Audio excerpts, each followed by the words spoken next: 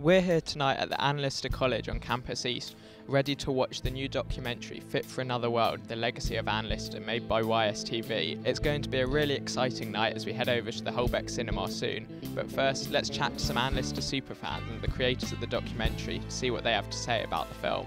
Very excited. I have seen it once or twice. I helped with the edit process, but it's great to be here at long last, showing it to the world.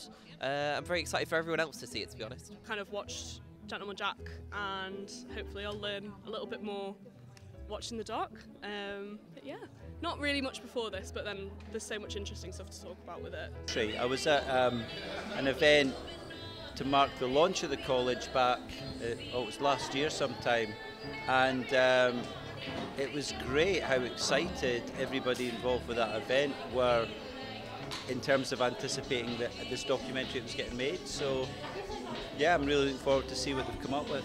But no, it's been really good. I've learnt so much, both about Anne Lister and about how to make, because this was the first proper film I've ever made. So hopefully, if people like it, that's a bonus. But yeah, I learnt so much. It's been great. Yeah. So I'd kind of done a bit of my research. In fact, a couple of the historians that we interviewed, I'd read some of their work, so that was quite cool to get to actually kind of quiz them one-to-one, because that's something you, as a history student, that's not something you normally get to do. Actually, speak to the historians whose work you've engaged with. So I knew a fair bit, but it's fair to say now that I've become an Anne Lister expert.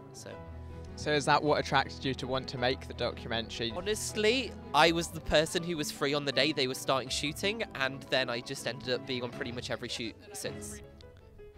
That was a really great documentary. I learned so much about Anne Lister. If you haven't seen it already, it's on the channel now, so give it a watch and hope you enjoy it. Thank you.